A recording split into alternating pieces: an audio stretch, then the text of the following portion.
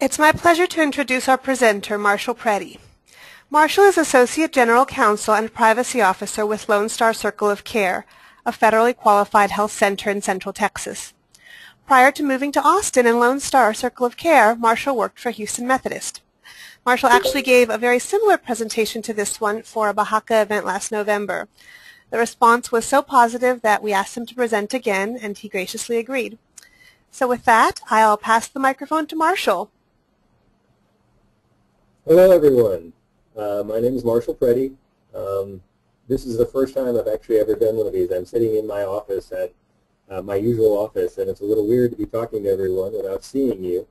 So this is not something I do regularly, but I'm really excited to be able to talk about some issues that affect organizations that are trying or already doing engaging in sort of an integrated behavioral health model. That is a model of care that includes both behavioral health and physical health care under one organization. I'm going to talk about today a couple of areas I think that come up an awful lot. Is that I'm going to talk about two issues that I think there are some misconceptions about, or people don't quite understand the contours of these issues. I think we tend to be, and I think it's a good thing, we tend to be a little overprotective and worried that we will share too much or violate the law. And there are some instances, though, where I think we have construed the protections that people have too broadly. Now, these are important protections, and we need to abide by the law, but I think, especially with respect to a situation where you're trying to integrate and share information between behavioral health providers and other healthcare providers, you want to make sure that you're sharing the information that's necessary to enhance care and to provide the benefits that I think we all agree are really important for our patients. So the first area that I'm going to talk about is sharing psychotherapy notes in an integrated behavioral health environment. And I think the primary misconception here is just how broad the definition of psychotherapy notes. So if we could advance the slide, please.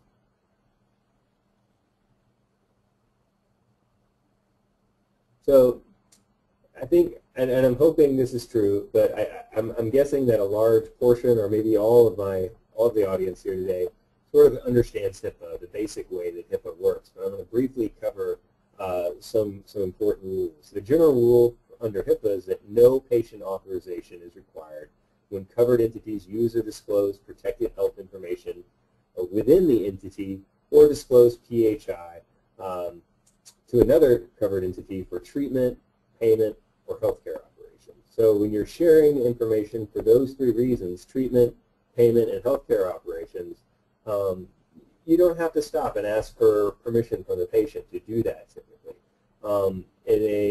In an office where you're dealing with all primary care providers, there's sort of no hesitation to understand that, hey, I can pick up where my partner left off in seeing this patient because we can view the same notes and we can share the information for the benefit of this patient. Next slide, please.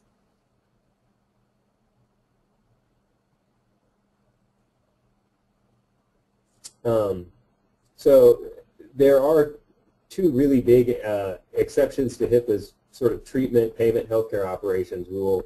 There's actually more than that, but the two I'm going to cover today are psychotherapy notes under HIPAA, and then the Part 2 regulation for substance abuse programs. So both of these things, both of these rules, these regulations, apply what I call super protection to traditional PHI. I mean, they go above and beyond the protections of what we would call regular PHI and apply rigorous consent requirements, among other regulations, to that information. So they both act sort of to restrict the flow of information for important reasons. But I think what I would like to do today is basically define the scope of those sharing regulations appropriately so that we're not preventing ourselves from sharing important information when we don't have to. Next slide.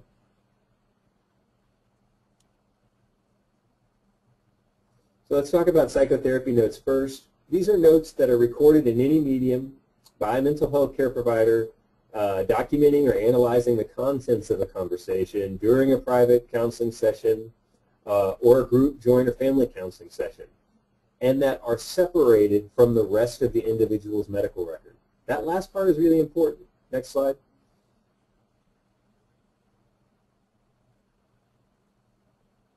Psychotherapy notes do not include medication, prescriptions and monitoring, counseling session start and stop times, and modalities and frequencies of treatment. So basically, what we're looking at is psychotherapy notes are what I think are commonly referred to as session notes. Basically, the notes about what a person said during the meeting and the impressions of that discussion. They're not these other things that are often included as structured data within an electronic medical record system. Go ahead.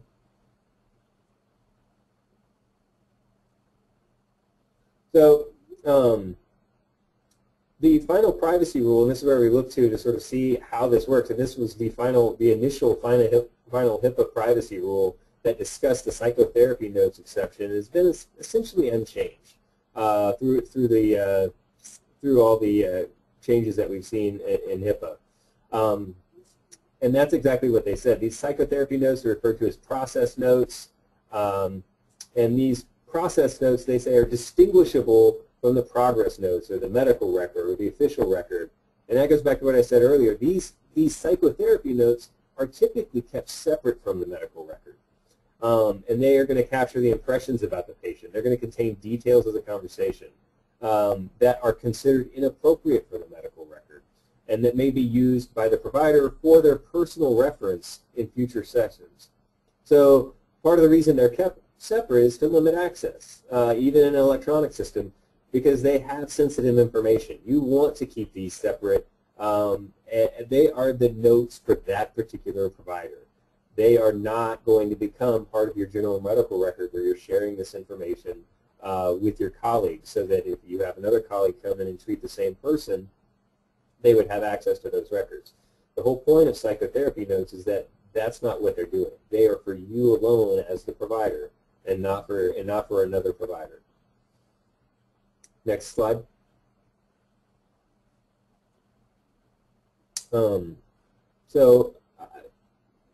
They go on to comment, and I think we often think about psychotherapy notes as, or at least I've talked to a lot of people, they think, well, psychotherapy notes are basically those process notes, and no matter where they're recorded. So if you're putting that in the medical record, those are psychotherapy notes, and therefore they are super protected. They can't be shared with anyone, not even with a payer.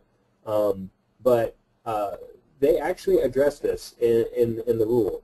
This is one commenter noted that the public mental health system is increasingly being called upon to integrate and coordinate services among other providers of mental health services, and they have developed an integrated electronic medical record system that includes psychotherapy notes, and which can be easily modified to provide different levels of confidentiality. But, you know, and another commenter said, well, allowing use of disclosure of psychotherapy notes, you know, they wanted to see that. They wanted to allow this type of information to be shared with other providers within an integrated healthcare facility. And I think we all want to see that. The question is whether the HIPAA privacy law prohibits that, as I think many people do. They think that that is a prohibited activity. Next slide, please.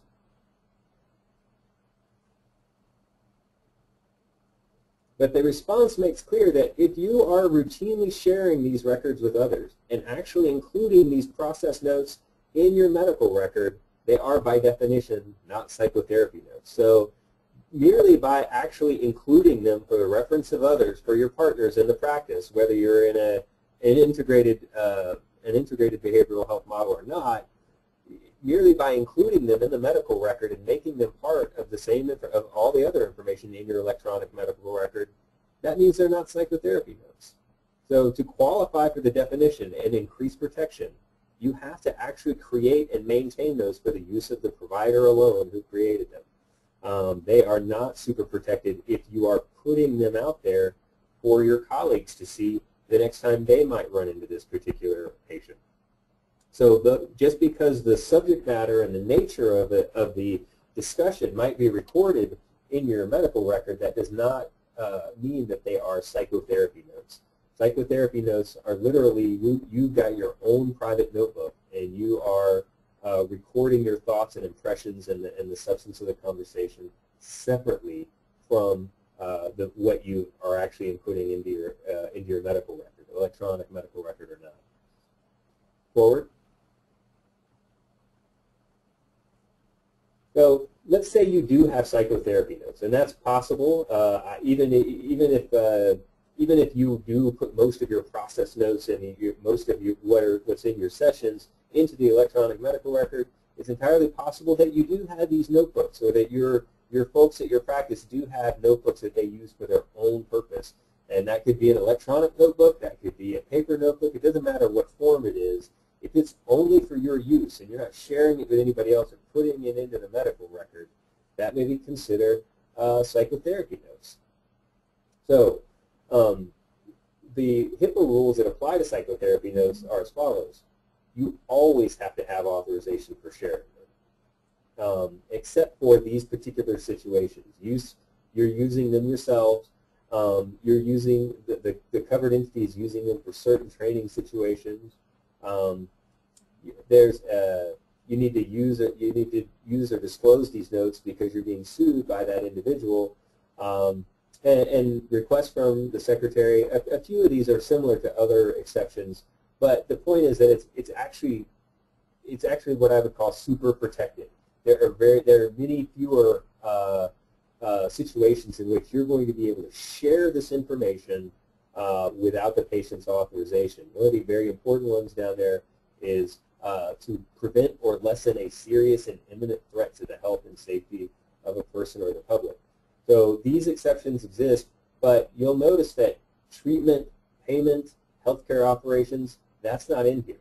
That's because those exceptions allowing the sharing of regular PHI do not apply to psychotherapy notes. Next slide.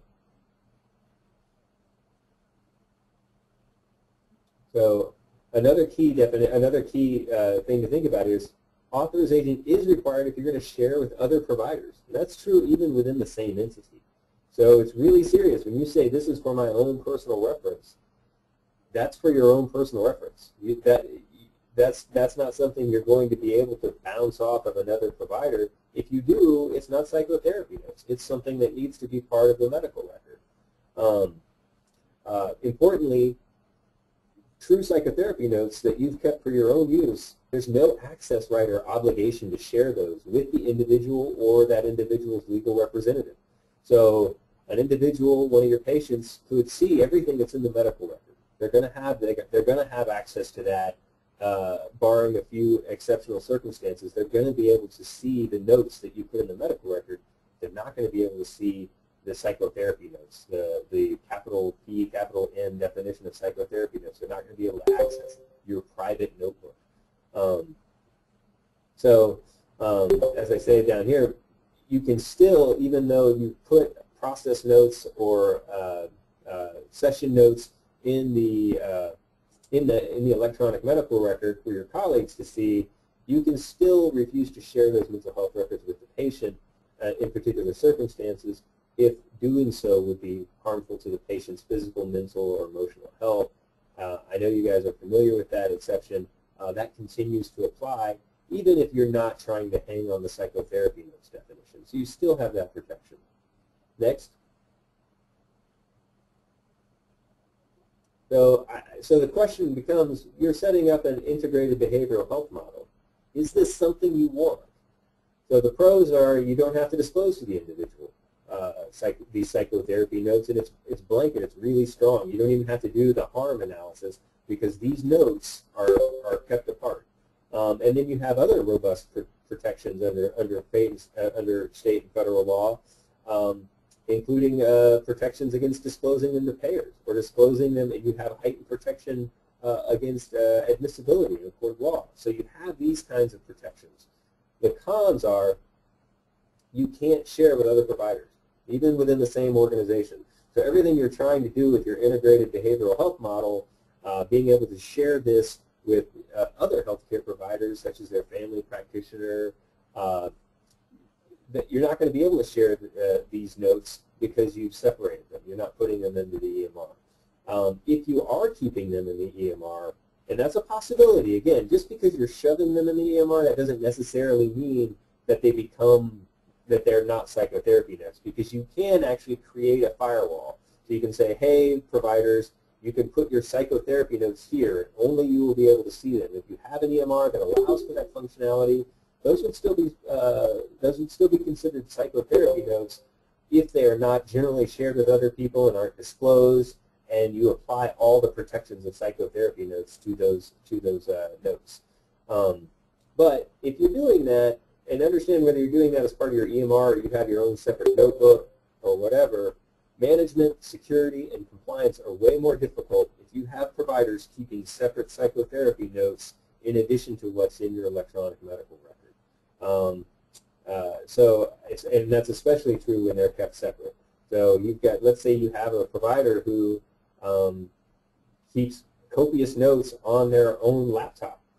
Well, now you've got, in all your other medical records are stored centrally, and they're encrypted, and they're not stored on the laptop.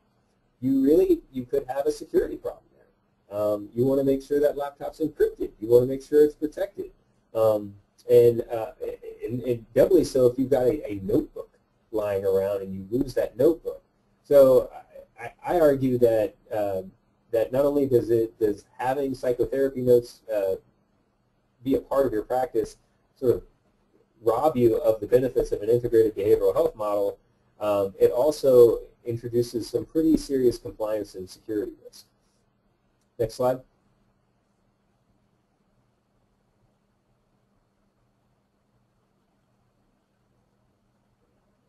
So here are my personal recommendations for dealing with psychotherapy notes. The first is avoid creating or maintaining them. I think you can entirely avoid the presence of psychotherapy notes in your practice. That you don't have to do that, but like I say, I think things would be a lot easier for you if every time you get a records request, you're not having to consider, okay, do you have separate psychotherapy? Do you have separate notes? One thing you might have to consider there is, okay, do you have notes in there that might not meet the definition of psychotherapy notes? Let's say you've got a notebook and you put a bunch of other stuff in there that isn't the process notes. That's an issue. That's stuff that you might have to disclose. So unless you're also putting it separately into the electronic medical record.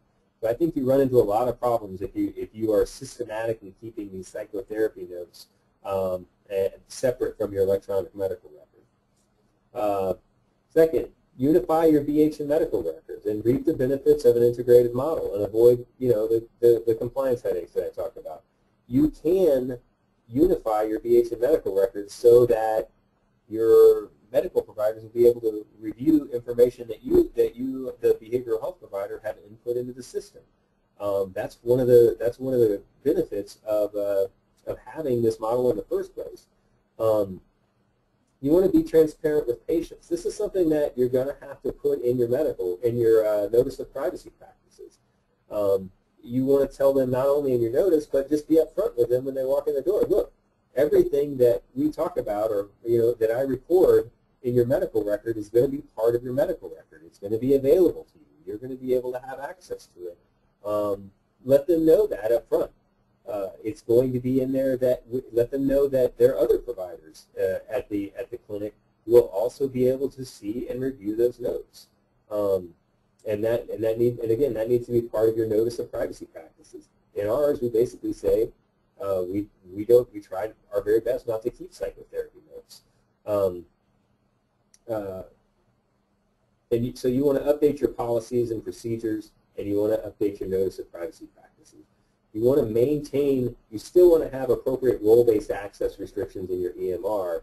So that's one of the benefits of an EMR versus, say, a paper system is the very strong role-based access controls you can implement. Just because you have an integrated behavioral health model doesn't necessarily mean that you want everybody in your practice to be able to view these still very sensitive behavioral health notes and process notes. So you want to restrict them appropriately only to people and classes of folks who should have access to those. For example, you can say, okay, the MAs aren't going to have access to this. Your front desk folks are going to have access to this. Utilize the same role-based access restrictions you hopefully already have. And remember that the minimum necessary still applies outside the treatment context. So just because you put them into your medical record, a lot of times those process notes aren't going to meet the minimum necessary. That's not going to be what's needed, for example, when you are disclosing to a payer, or when you're potentially disclosing for a subpoena. You can still say, hey, we're going to include everything but this, and negotiate, for example, with an attorney who's subpoenaing records. That's still possible. You should still take every opportunity to limit the minimum necessary. And that goes for, let's say you're involved with an HIE. That goes for your HIE as well. So these might not be things you want to have in a health information exchange. You want to keep your eye out for that. Next.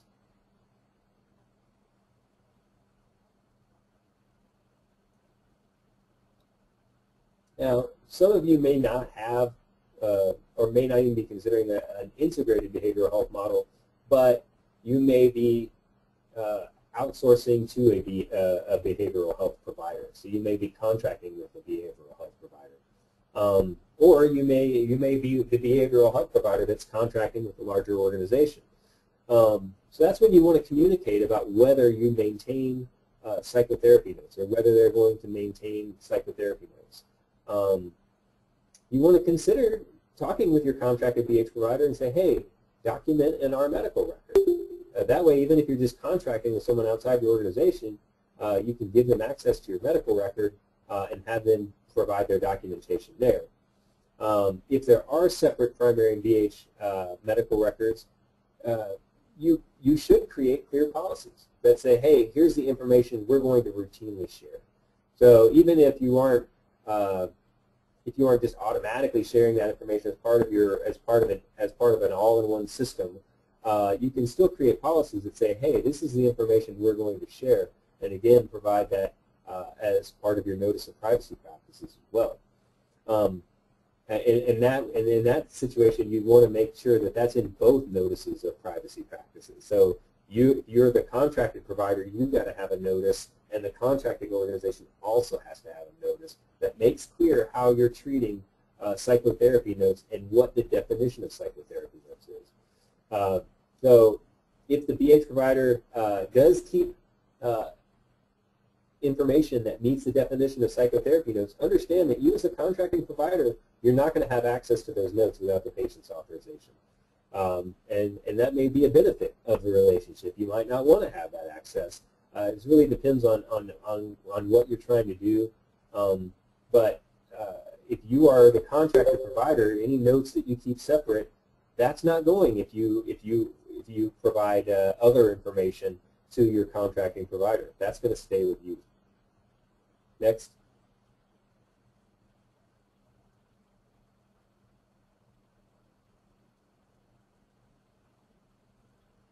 All right. So that's a natural time, I think, to answer some questions, and let me know if I glided over something we can address now.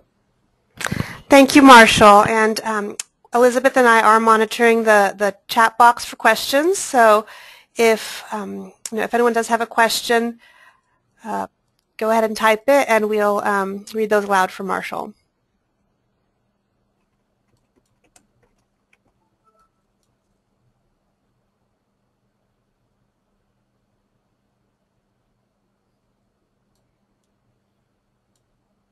I'm guessing we don't have any outstanding questions? I just got one, actually. There's a question: can psychotherapy notes remain protected if they are passed along to a colleague upon retirement? Oh, wow, that is a good question. I'm not sure I know the answer to that question. I would have to look that up.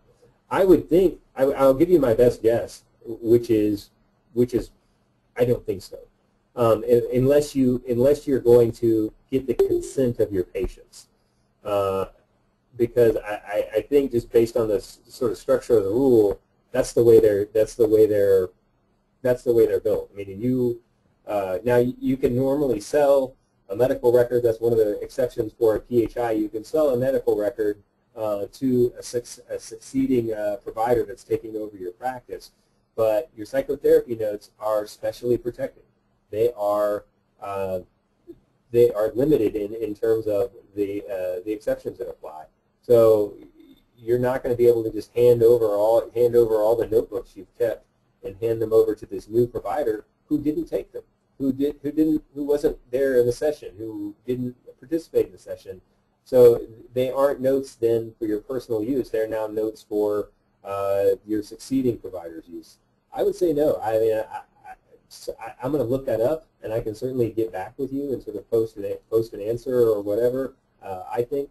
But I'd have to do some research on that. But just off the top of my head and sort of knowing how the rules work, I would say no. I don't think you could just hand those private psychotherapy notes, that is your own little notebook, off to the next provider. Thank you, Marshall. And we can certainly facilitate, if you find more information about that, passing that on to the person who asked and as well as to all the attendees. Yeah, I should look that up. So, I'm not getting any other questions right now. We will have time for questions again at the end, or if you do think of a question as Marshall continues to present, feel free to type it at that time, and we'll either ask it at that time or we'll hold it and ask it at the end. So thank you, Marshall. No problem. Okay, so now I'm going to talk about another regulation that involves a sort of super protection. That is additional restrictions over and above what I'll call your regular old HIPAA requirements. Again, I'm assuming that we sort of have a sort of bedrock understanding of HIPAA, but we can get into particular questions about the interplay between HIPAA and Part 2 if you have those questions, and we'll certainly talk a little bit about that. So this is another issue that comes up. Substance abuse program information, that's, when you're dealing with an integrated behavioral health model. Next slide.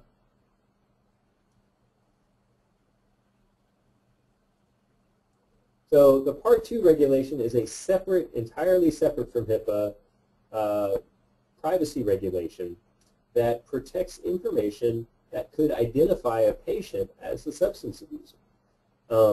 What it does is it prohibits any federally assisted substance abuse treatment programs from disclosing, without the patient's consent, and we'll talk about consent because the elements are not the same as they are under HIPAA, information that would identify a patient as an alcohol or drug abuser.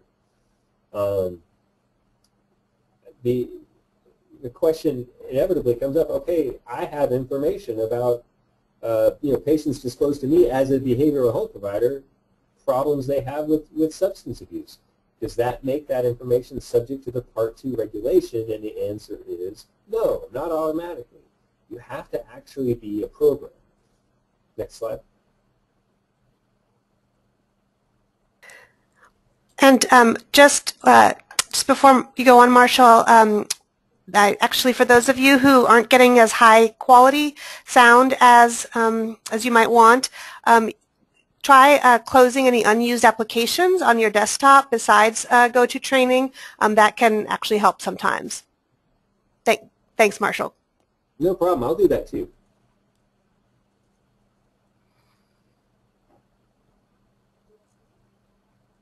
Okay. Oh, no, I'm sorry. Rewind. Sorry? Yeah, rewind. The slide got, let's see here. Let's see. Did you want? The slide got advanced. There we go. Oh, I have control now. Okay. So, you have to be a program. And what is a program? So a program is an individual or entity or an identified unit of a general medical facility that holds itself out as providing and actually does provide alcohol or drug abuse diagnosis, treatment, or referral for treatment, or medical personnel or other staff in a general medical facility where the primary function is the provision of alcohol or drug abuse diagnosis treatment or referral for treatment and who are identified as such providers. So there are two things, and I'll rewind a bit. Just go back to this. So federal assistance, probably almost all of you are going to be federally assisted because federal assistance includes federal assistance of any kind. And that includes even if you've got a DEA license and you are prescribing substances that aid in substance abuse treatment. But you still have to be a program. So even if you receive some federal assistance, you still have to be a program. I'm sorry, next slide. There we go. So you actually have to hold yourself out as providing and provide diagnosis, treatment, or referral for treatment, or you have to have a personnel or other staff in a general medical care facility where your primary function is the provision of alcohol or drug abuse diagnosis. So this language, I argue, it's meant to exclude providers for whom substance abuse is incidental to your regular practice.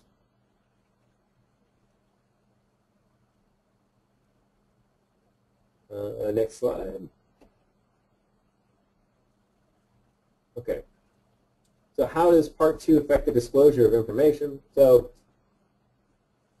if you've got service lines, units, or specific personnel that are primarily concerned with treating substance abuse, like that's what they do all day, every day, or even half their time is spent doing that, the sharing of that patient information becomes greatly restricted. So unlike HIPAA, there's no treatment, payment, or healthcare operations exceptions for disclosures without authorization. Instead, to share without patient consent, you either need to be a program that shares administration with that receiving entity, so like you're all under the same roof, or you have a qualified service organization agreement. That's similar to a BAA. So the first thing you need to do is figure out, is one of these, is either my entire organization a Part 2 organization, or do I have parts within my organization that are part of that are covered by these Part 2 regulations? Once you know that, then you've got to realize that the sharing of that information is now greatly restricted within your organization. If you've got a single provider that all they do is substance abuse treatment, that is a hindrance to your that provider is not really going to be able to participate in your broader integrated behavioral health model. Their records are going to need to be segregated because you've got to have because the super protections begin to apply to information that they develop. So, and to share that information, you've got to be a program that either shares administration with the receiving entity, or you've got to have this qualified service organization agreement. Next slide. There we go. So, I'm sorry, I shouldn't have said next slide. So, when a substance abuse disorder unit is a component of a larger program or general program,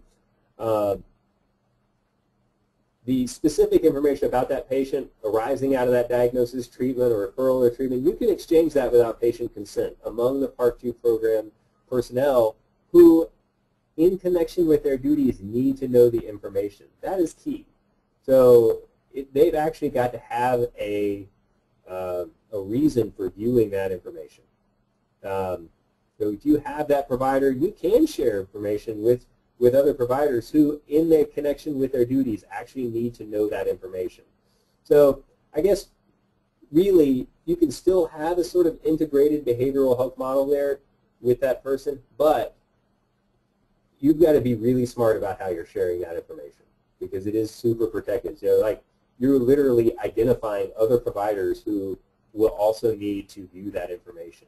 And I think in that situation, especially if you have an electronic medical record, you're going to need to be very proactive about making sure that the only people who can access that information are those types of people, administrative personnel who, in connection with their duties, actually need to know the information. And so if you are sharing it with another provider, they've got to meet this definition of administrative personnel who, in connection with their duties, need to know the other information. So The other thing you can do, aside from just having everyone under that one or under the shared administration umbrella, is you can be a qualified service organization. So you can share information, again, without patient consent, with another entity that you need to perform certain services like data processing, bill collecting, labs, legal, medical, accounting, those types of services, and then services to prevent or treat child abuse or neglect. So these are pretty specific, by the way. So they're not all, it's not very general like healthcare operations. We're actually dealing with a much smaller, these are things that are actually defined in the regulation. We're dealing with a smaller universe of reasons for which you would need to create you need to have an agreement with a qualified service organization.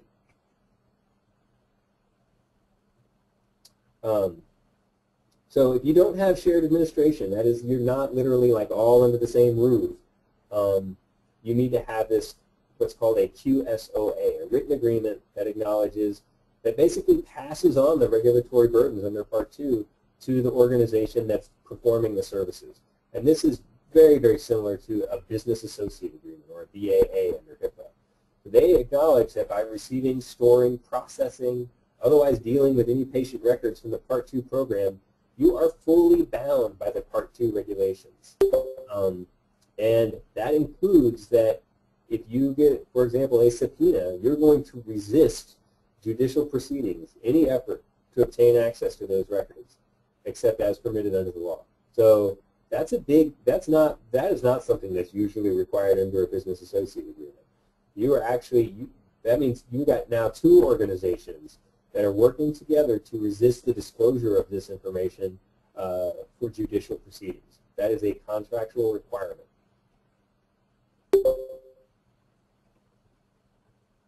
Okay. Oh, I'm sorry. I went 1 and 2. So when do you need consent?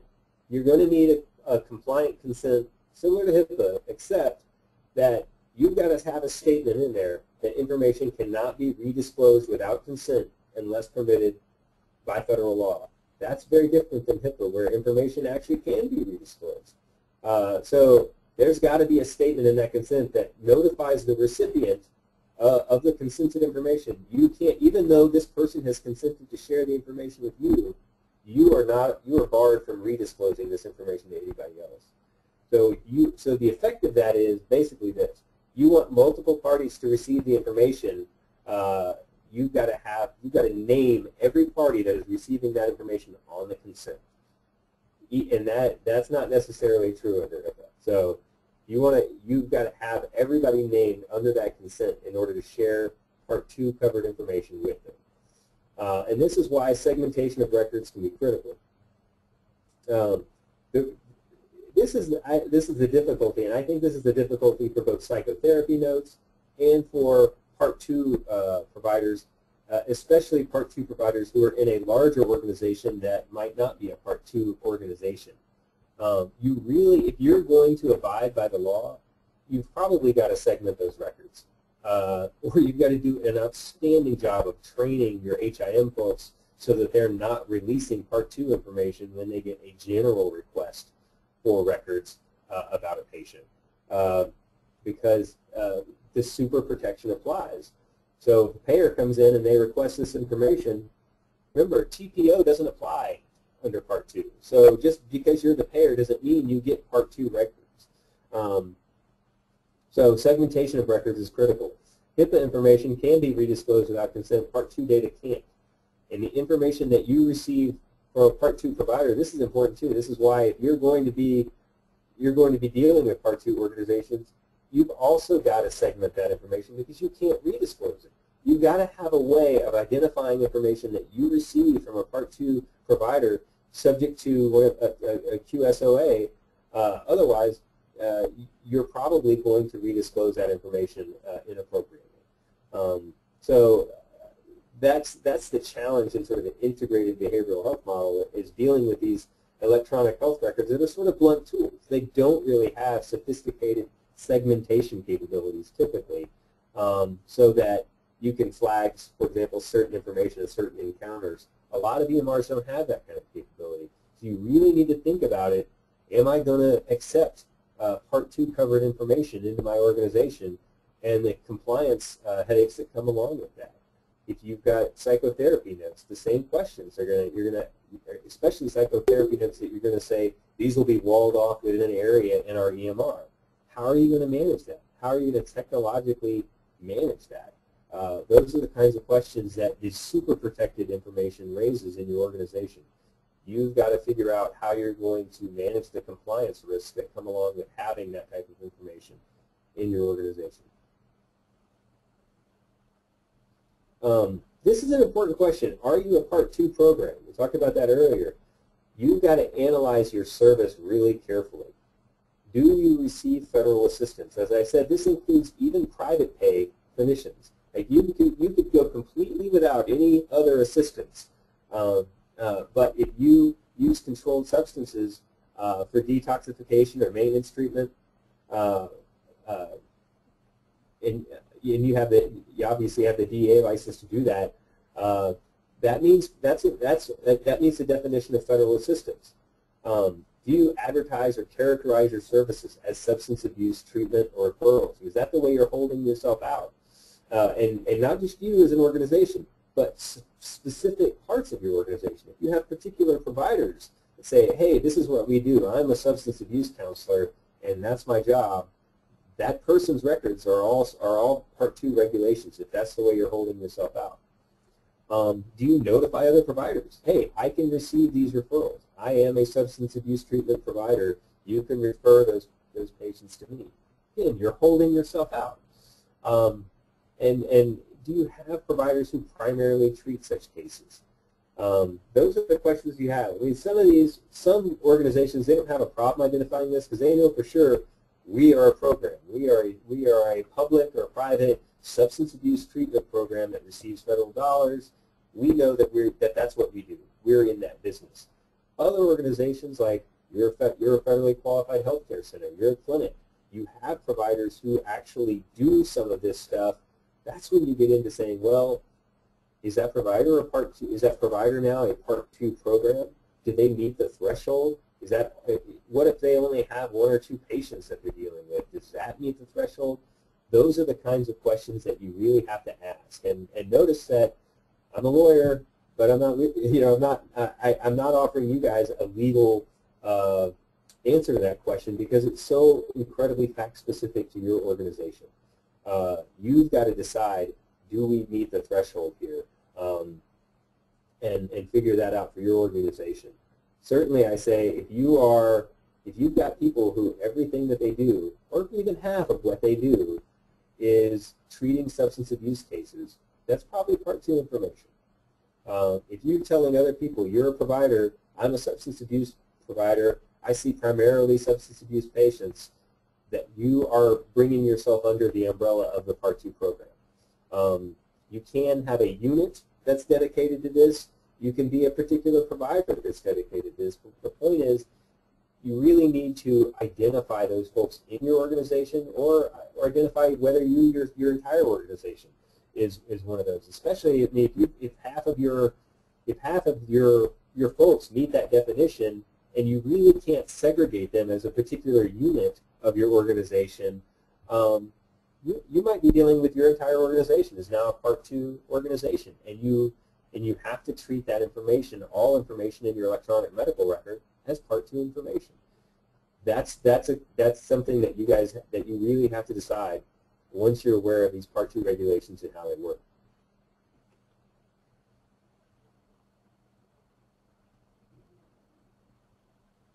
Next slide. I've just had a question come up that this might be a good time to ask it. This is a question about how Part 2 interacts with the regional health information exchanges. For instance, what sort of permissions are needed to disclose Part 2 information from an inpatient facility to an outpatient facility upon discharge if both facilities are part of that health information exchange? Does the other provider still have to be named on a consent form? Yes, they do. That's really important, and I've worked with the integrated care collaboration in Austin, and that's the regional HIE here in Central Texas, on this very issue. You have to have, when you have a consent to share information, and that consent can include substance abuse information, it's got to name specifically in advance every provider that's doing that. What that means for a regional health information exchange is you can, in advance, say, okay, do this. I'm gonna share this information through the exchange, but then that patient is going to have to sign an authorization allowing that information to be shared with each and every member of that health information exchange. That's one way to do it. Another way to do it is to wall off that information, to segregate that information in the exchange. And I know that that's what the ICC has done. So the Part 2 information is not generally shared with other members of the health information exchange because that's kind of difficult. You're constantly adding members or subtracting members who can participate in the exchange. So if you add one member and they're not on the initial consent form, now you've got to redo your consent form and send it back out to everyone. That's very, very difficult to do.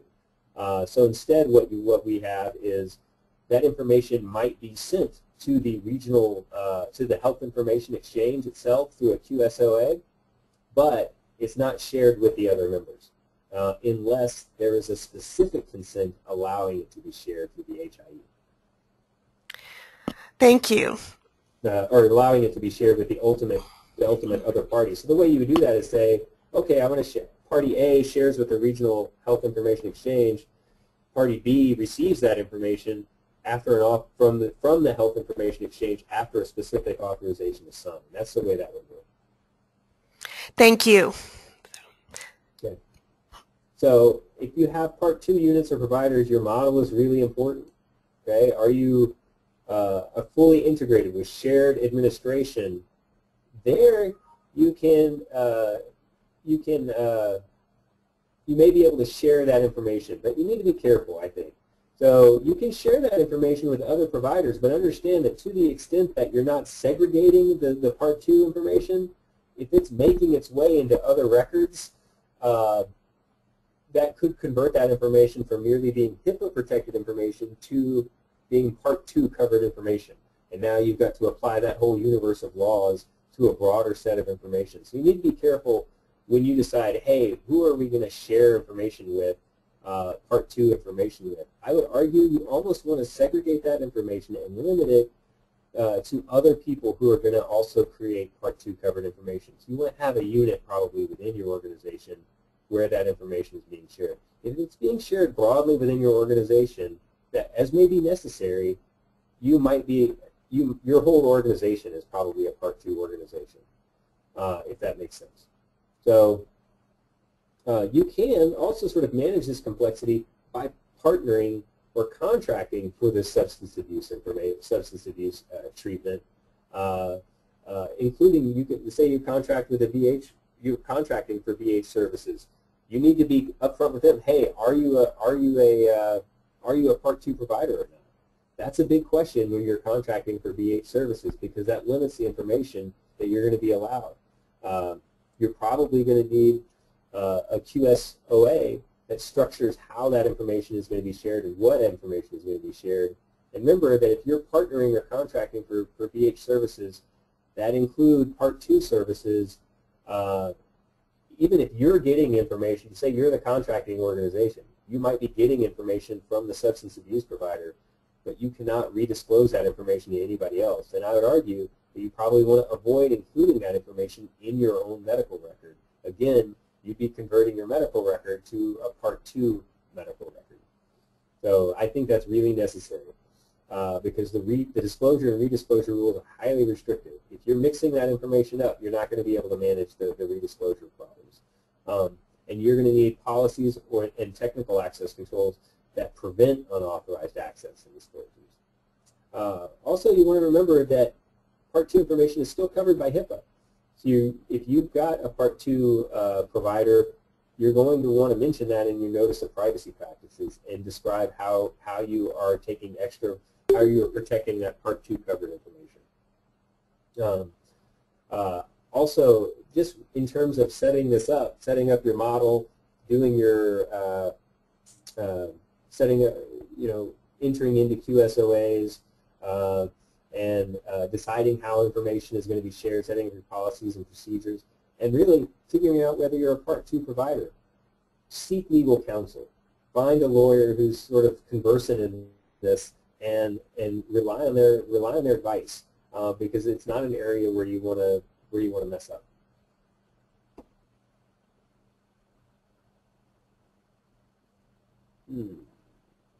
Next slide.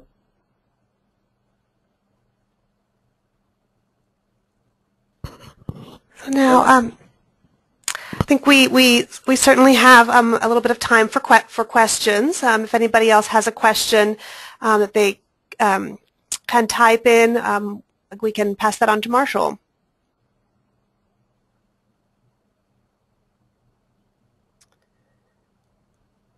And you may also be able to unmute yourself individually and ask the question aloud.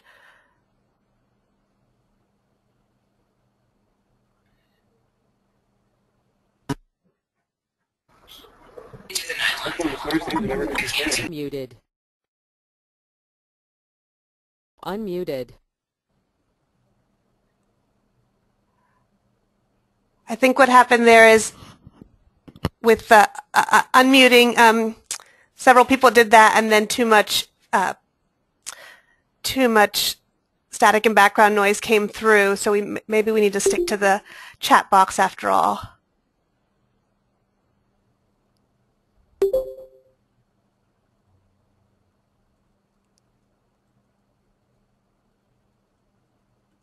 Oh, okay. I see some questions. I'm sorry. Do you see some? Okay. I'm not realizing. I should probably answer these questions that are being asked. Oh, okay. Yeah, I hadn't seen one either. Yeah, so let me read this aloud for everyone.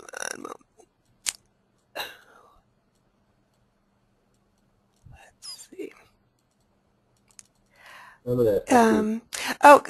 This is a follow-up question on the question about the health information exchange.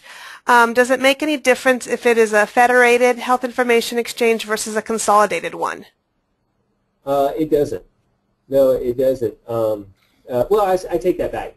It does in the sense that for example, the ICC is a centralized data repository. So you're going to need what's called a QSOA to share information with the Regional Health Information Exchange.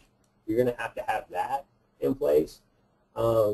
But in terms of the specific consent requirements, that's not going to change. You're actually still going to need to have consent for anyone who's receiving that, and then that information cannot be redisclosed. So by whoever receives it. So all of that would be the same. You've got to, like I say, you can do it. You can share through a regional health information exchange, but the Part 2 consent requirements are going to apply, and you're going to have to, the receiving entity is going to have to be specifically named. Thank you. And again, connected to the health information exchanges, we have a question: can the form request a release to relevant members of the exchange, but without listing each individual entity? I guess I don't know how you would identify the relevant members of the exchange without actually listing each entity. So the way I read the rule is you actually have to have it on the form. It has to be really, really transparent to the person who is authorizing the release, but they have to be named on the form. So I guess you're asking, well, could you say, hey, here's a defined group of people who will receive substance abuse information, and you can see that on our website. I would say no, that's not going to work. You actually have to list each of the entities.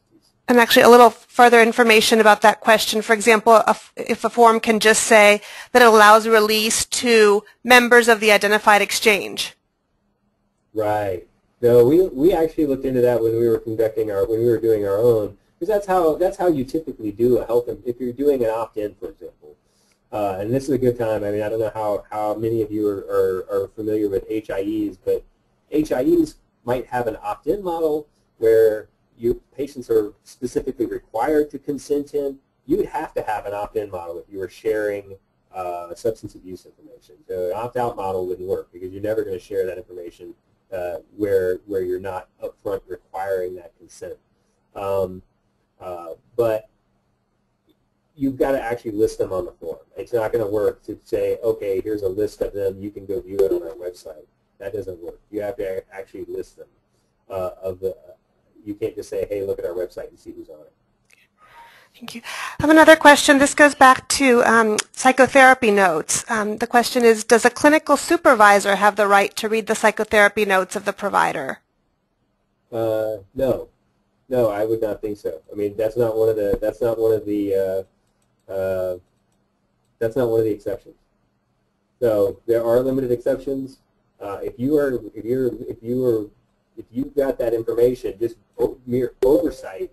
Now, for certain training purposes, there might be certain training situations. Yeah, exactly. There might be training situations where that would be potentially permitted. But just a general rule that the supervisor has access to those notes, I'd say no. Yeah. Thank you. And, a question that I can answer, whether this is going to be available, yes, we will be posting both a PDF of the slides as well as a recording of the webinar, and we'll send the information out to everybody about where to access that. I do have another question. Is there any resource, website, or publication that you can recommend where folks might obtain additional information on these topics? There's actually one pretty good one, and I will see here. And if you can, if you'd like, if it's easier, you can send that to me, and we'll both post a link to that and send that out to everyone who participated. Okay, yeah, I can do that. Great.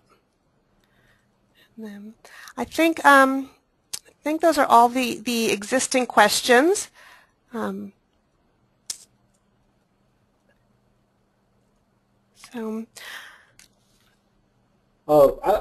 guess I can take a moment to sort of talk about contracting. I think that's an issue that came up a little bit more in the last session than it's come up in this one. But let's say you're a Part 2. I guess there are two situations I want to talk about. You are a organization that's a Part 2 covered organization, and you're contracting with other folks to perform certain services. What does that agreement have to look like? And what do those services look like? I mean, some of them are pretty, like, let's say you've got an outside lawyer, for example, and you're working on a case that maybe involves one of the Part 2 patients. That's a situation where you would have one of these QSOAs, and you could share that information without patient authorization. You've got another company that's doing your billing. That's a situation where you can have this, what's called a QSOA.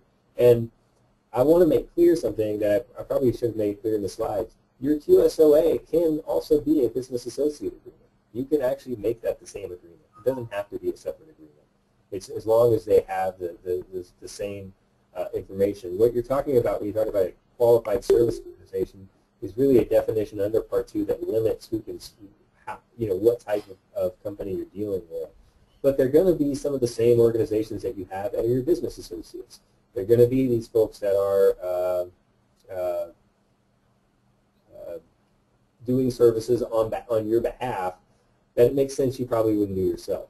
So, like, for example, billing is a classic example, legal services, those types of things, labs, testing, things like that. If you're sharing Part 2 information for services like that, you need to have a qualified service organization agreement. Now, one question that came up in the last meeting, and let me see if I can state it correctly, was what if you are an organization that is a Part 2 organization, and you're the one being contracted with by the organization that's actually paying you to see these patients? Well, what does your information sharing look like now? How are you going to share information back with them? Because you can't share information just for treatment, payment, and healthcare operations. Those umbrella things don't apply when you're talking about sharing information back with your contracting organization. And that's absolutely true. What you need to have in place is a QSOA with that organization that covers A, why you're sharing the information, for what reasons, and B, how you're going to share that information and restrictions that are going to apply. So you still need, even though you're the one performing the service, you still need a QSOA that defines your relationship with the contracting organization. Any questions about that?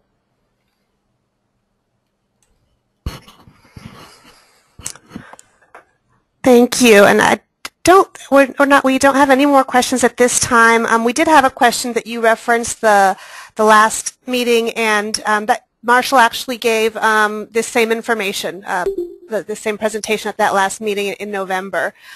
So you received the same information today. The exact same slides, right? Yeah, these are the same exact slides. It was just so well received that we wanted to offer it again and to have it in webinar format for others to view. So if there are no more questions at this time, I'd like to give a huge thanks to Marshall Preddy for sharing his time and expertise with us today. And thank you, everybody, for joining us today and for putting up with the technical difficulties that we had. As the webinar ends, you'll be immediately directed to a brief evaluation. And we would greatly appreciate your taking a few minutes to fill it out now. We do log and consider all of those and take them quite seriously. Or if you don't have time right now, in the next day or so, when it comes to you via email. And as soon as the recording of the webinar is available, we'll send you information about how to access it. So thank you, everybody, and enjoy the rest of your day and the weekend. Thank you.